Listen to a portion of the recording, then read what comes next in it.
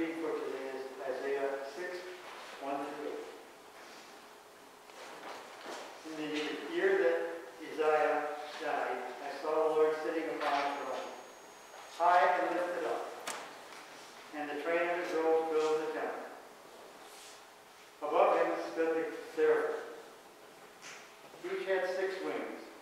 With 2 he covered his face, with 2 he covered his feet, and with 2 he flew. And one called to another and said, Holy, holy, holy is the Lord of hosts. The whole earth is full of his glory.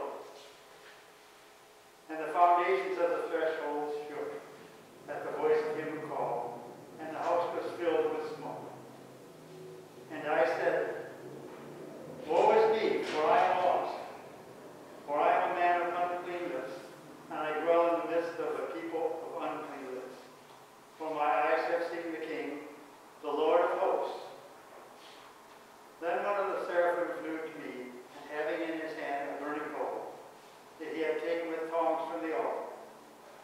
And he touched my mouth and said, Behold, this has touched your lips.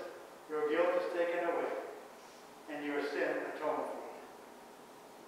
And I heard the voice of the Lord saying, Whom shall I send?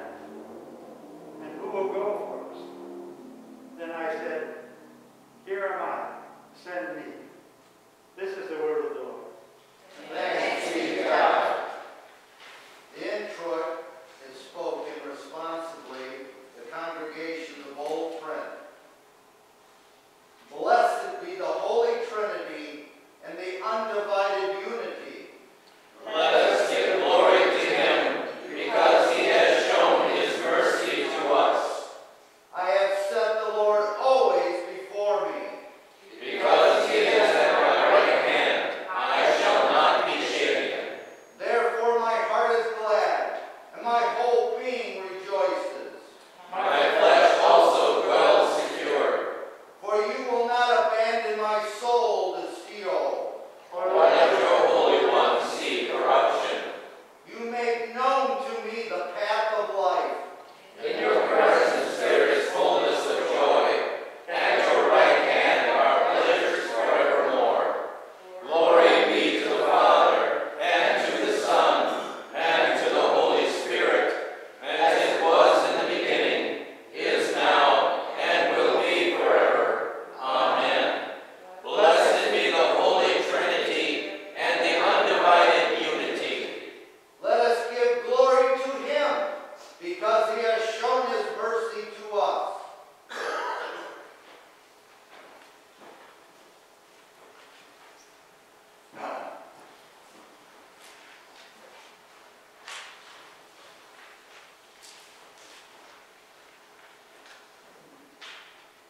The second reading is from Acts chapter 2. Peter, standing with the 11, lifted his voice and addressed them. Men of Israel, hear these words. Jesus of Nazareth, a man attested to you by God with mighty works, and wonders and signs that God did through him in your midst, as you yourselves know. This Jesus delivered up according to the definite plan and foreknowledge of God, you crucified and killed by the hands of lawless men. God raised him up, losing the pains of death, because it was not possible for him to be held. But David said concerning him, I saw the Lord always before me, for he is at my right hand, that I may not be shaken. Therefore my heart was glad, and my tongue rejoiced. My flesh also will dwell in hope. For you will not abandon my soul to Hades, or let your Holy One see corruption. You have made known to me the pains, the path of life. You will make me full of gladness with your presence. Brothers, I say to you with confidence about the patriarch David, that he both died and was buried, and his tomb is with us to this day. Being therefore a prophet, and knowing that God has sworn with an oath to him, that he would set one of his descendants on his throne. He foresaw and spoke about the resurrection of the Christ, that was not abandoned to Hades, nor did the flesh seek corruption. This Jesus God raised up, and that we all are witnesses. Being therefore exalted at the right hand of God, having received from the Father the promise of his Holy Spirit, he has poured out this that you yourselves are seeing and hearing.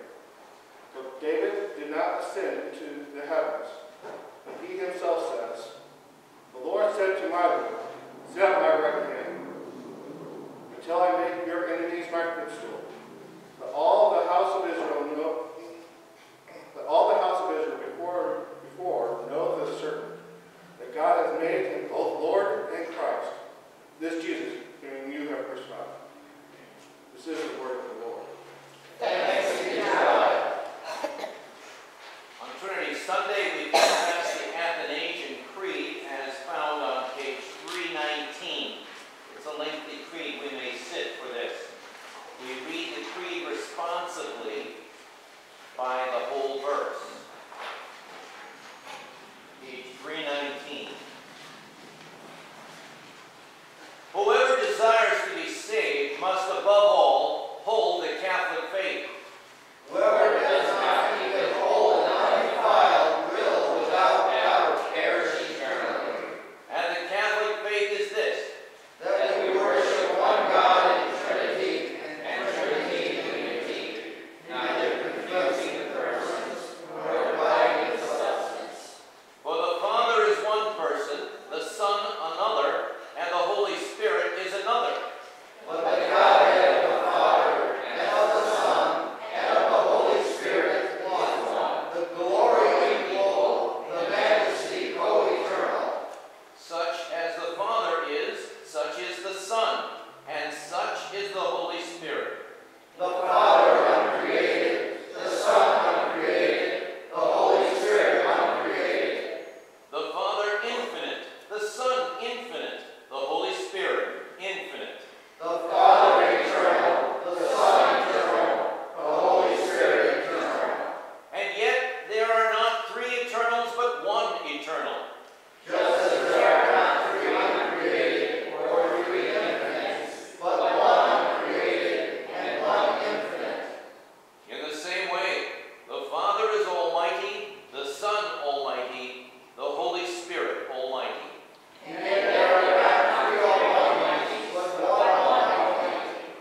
So the Father is God, the Son is God, and the Holy Spirit is God. Yet there are not three gods, but one God. So the Father is Lord, the Son is Lord, the Holy Spirit is Lord. And yet there are not three lords, but one Lord. Just as we are compelled by the Christian truth to acknowledge each distinct person as God and Lord, so also are we prohibited by the Catholic religion to say that there are three gods or lords. The Father is not made, nor created, nor begotten by anyone. The Son is neither made nor created, but begotten of the Father alone. The Holy Spirit is of the Father and of the Son, neither made nor created, nor begotten, but proceeding. Thus there is one Father, not three fathers, one Son, not three sons, one Holy Spirit, not three Holy Spirits. And in this Trinity, none is before or after another, none is greater or less than another. But the whole three persons are co-eternal with each other and co-equal, so that in all things, as has been stated above, the Trinity in unity and unity in Trinity is to be worshipped. Therefore, whoever desires to be saved must be of the Trinity. But it is also necessary for everlasting salvation that one faithfully believe the incarnation of our Lord Jesus Christ. Therefore, it is the right faith that we believe and confess that Lord Jesus Christ, Son of God, is at the same time both God and man. He is God, begotten from the substance of the Father before all ages, and he is man, born from the substance of his mother in this age. Perfect God and perfect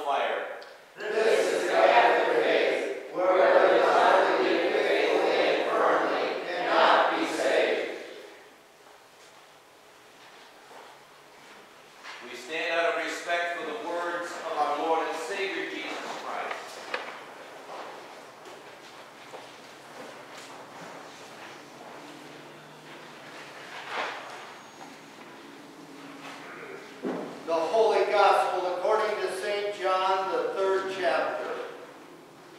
Glory to thee, O Lord.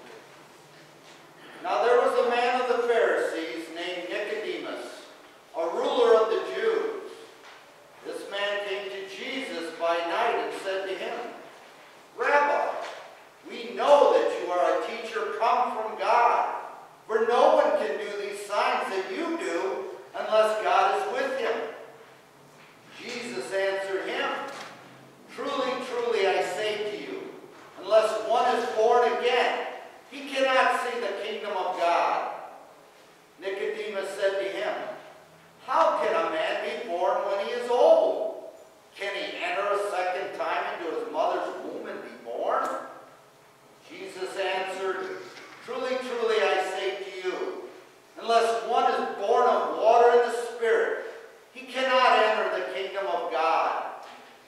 That which is born of the flesh is flesh, and that which is born of the Spirit is spirit. Do not marvel that I said to you, You must be born again. The wind blows where it wishes, and you hear its sound, but you do not know where it comes from or where it goes. So it is with everyone who is born of the Spirit. Nicodemus said to him, How can these things be? Jesus answered him, Are you the teacher of Israel, and yet you do not understand these things? Truly, truly, I say to you, we speak of what we know, and bear witness to what we have seen, but you do not receive our testimony. If I have told you earthly things, and you do not believe, how can you believe if I tell you heavenly things? No one has ascended into heaven except he who descended from heaven, the Son of Man. And as Moses lifted up the serpent in the wilderness, so must the Son of Man be lifted up, that whoever believes in him may have eternal life. For God so loved the world that he gave his only Son, that whoever believes in him should not perish, but have eternal life. For God did not send his Son into the world to condemn the world, but in order that the world might be saved through him.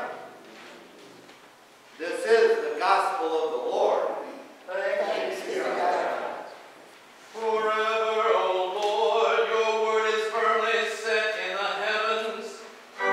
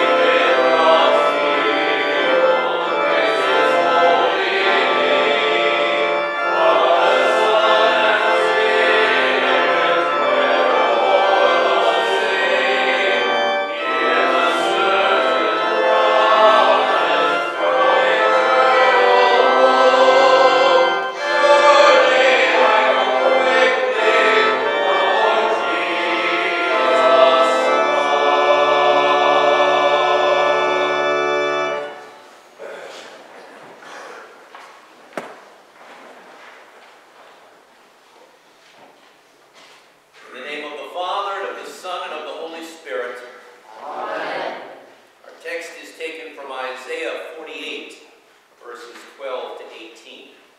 We may sit.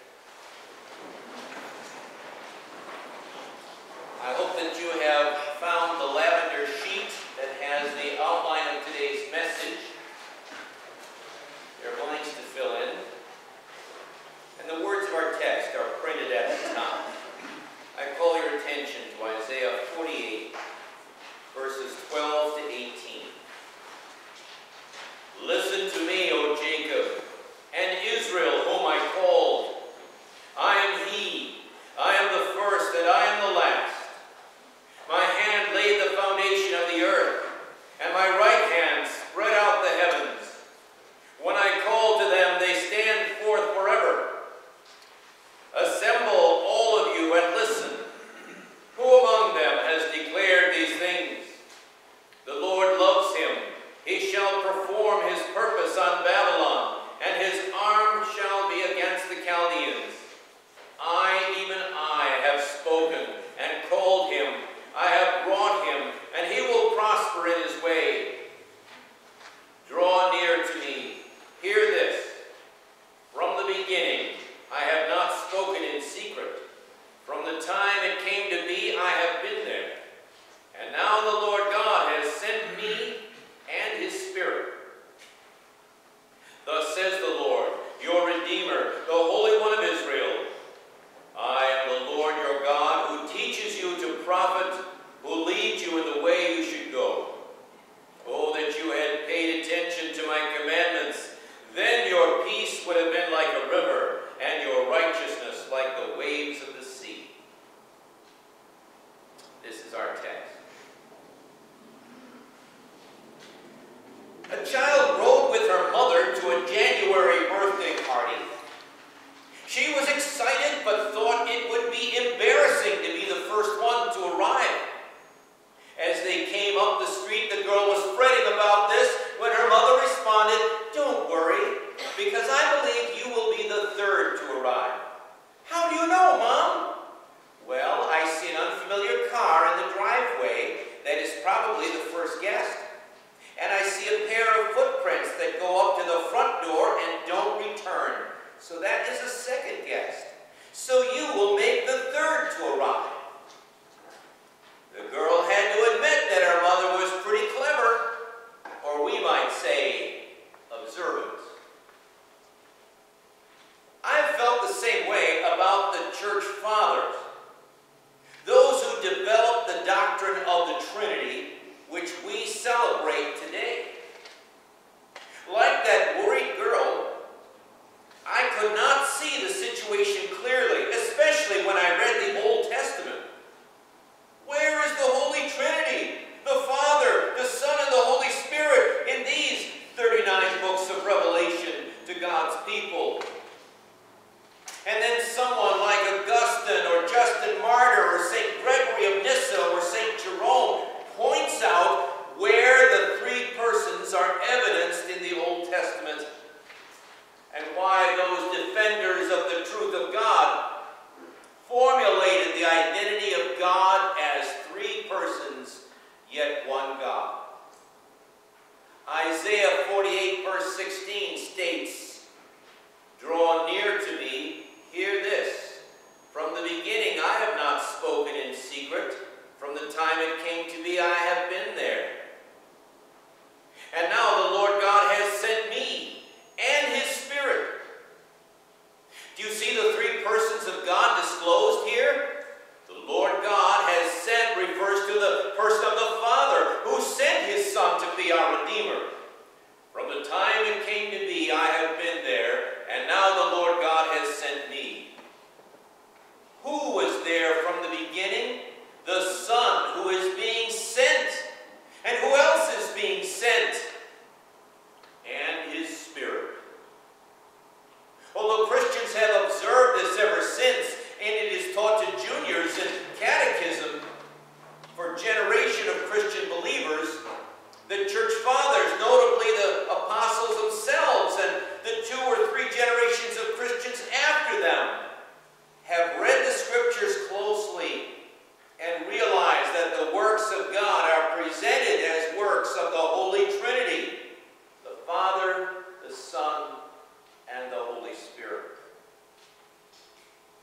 today's text, Isaiah is addressing the people of his own time who had seen their countrymen in the north destroyed by the Assyrians and who themselves survived a harrowing siege by those Assyrians. Furthermore, they had been told that the succeeding empire, that of Babylon, would destroy them and carry them off into exile. To a people whose world was falling apart, God spoke through Isaiah to give them perspective. Listen to me, O Jacob, and Israel whom I called. I am he.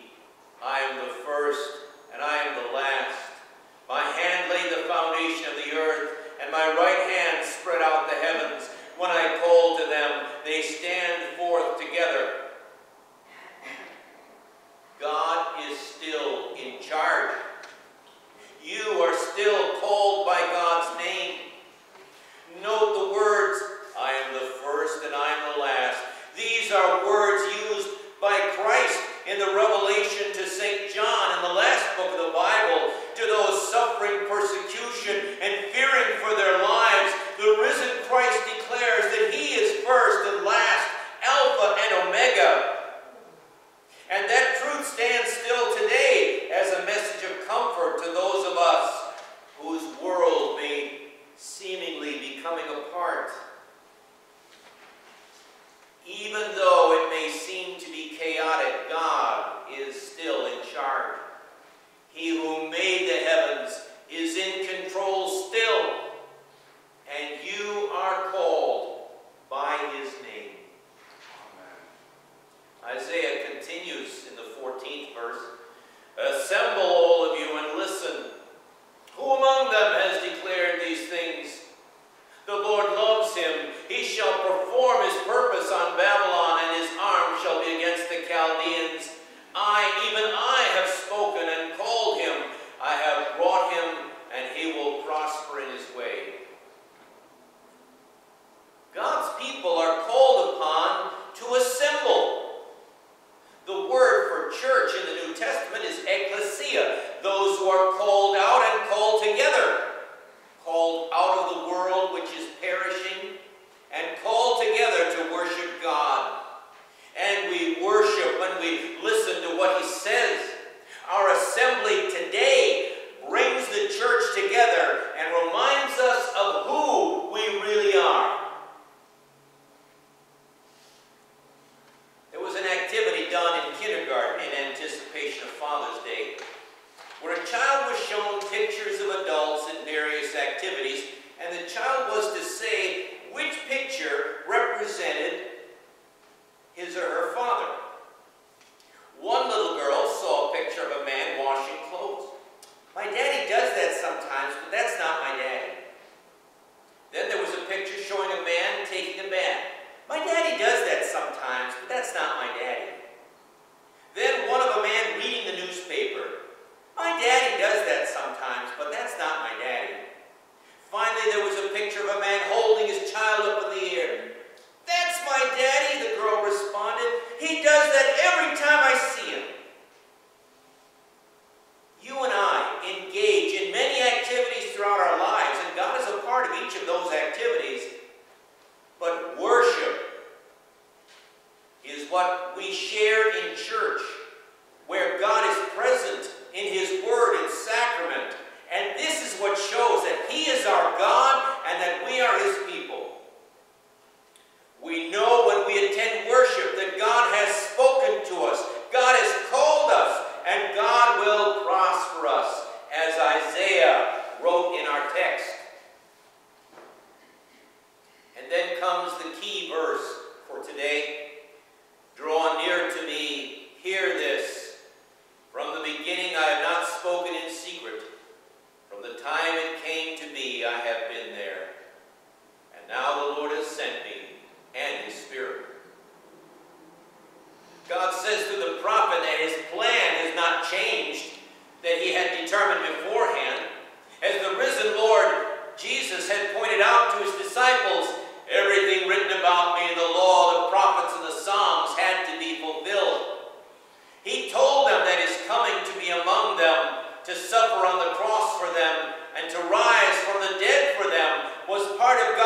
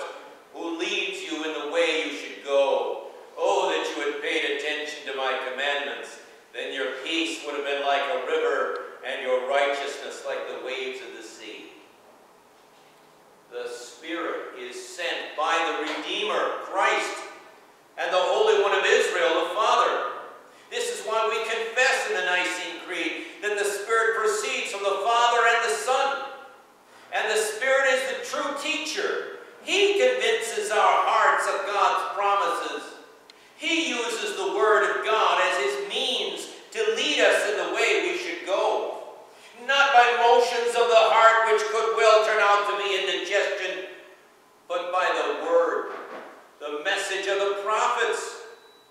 In fact, we confess in the creeds that God the Holy Spirit spoke by the prophets. So if we desire peace from God, if we wish to profit from God's message, we rely on the Spirit's work. He who opens our hearts to believe and trust in our Redeemer and to receive his righteousness. Now, some of you may be feeling like that young camper who could not see the forest because too many trees were in the way, and that's okay. No one sees through the mysteries of God, though some can fathom a little deeper than others. God does not require a scholar's understanding of theology to be saved, but he does require trust. You don't have to know how your car works, but you have to trust that it will start when you turn the key and get you to where you need to go. God, the Holy Trinity, will take you where you need to go. To himself in heaven. But we must make use of the gifts he provides to trust and obey his word during our journey. And it is clear from Isaiah's message that we journey not alone, but in company with fellow believers in the church, with saints and angels who have completed the journey and cheer us on, and with the Spirit's guidance who makes Jesus Christ present in our hearts and our lives. May you be blessed in the journey as you walk with God, Father, Son, and Holy Spirit, the most holy Trinity, ever blessed. Amen. Amen. And may that peace of God that surpasses understanding keep your hearts and minds in this true teaching to life everlasting. Amen. It is appropriate that we respond to this word of God with the Te Deum Laudamus, the hymn of Canticle, Canticle of Mattins on page 223.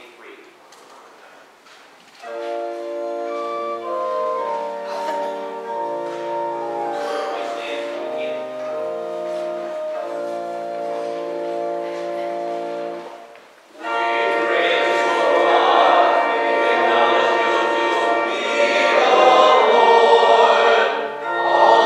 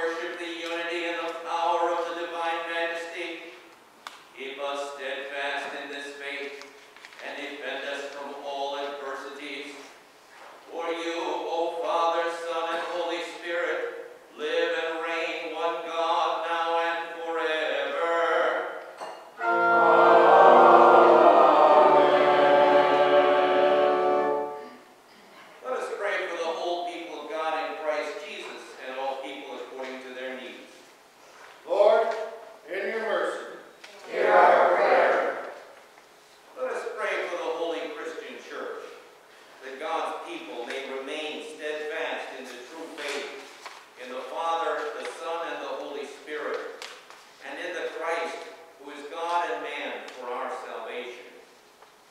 Lord, in your mercy, Hear our prayer.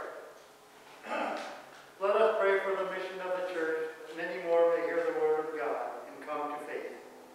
We give thanks to you, Heavenly Father, that you have made us part of your outreach to others. Help us to seize the opportunity to share our faith, the hope that we have with others. Lord, we also pray for mission agencies like our Lutheran Church Missouri Synod, for the Lutheran Heritage Foundation, for our own radio ministry, Martin Luther's Evening Prayer, that you would deign to use these to bring the Word of God to others. Lord, in your mercy, Hear our prayer.